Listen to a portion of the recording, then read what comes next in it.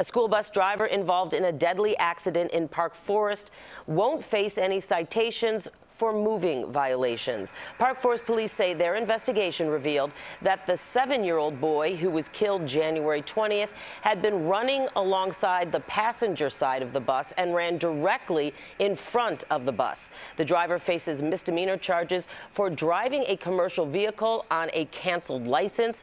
Police say that license was canceled a couple of weeks before the incident because she hadn't provided the Secretary of State with paperwork for a required medical exam.